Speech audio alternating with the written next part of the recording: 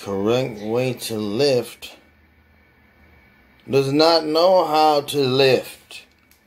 That's the problem.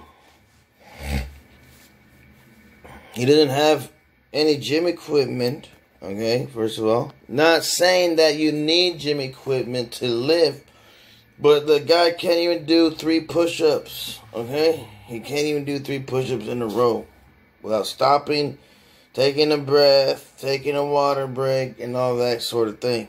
Now, granted, this is constructive criticism, nothing more than that. But still, this guy doesn't work out at all. He can't do 3 push-ups. Okay? And he's over here talking, oh, this is the correct way to lift, all this stuff. Bro, you don't even lift, son. What you talking?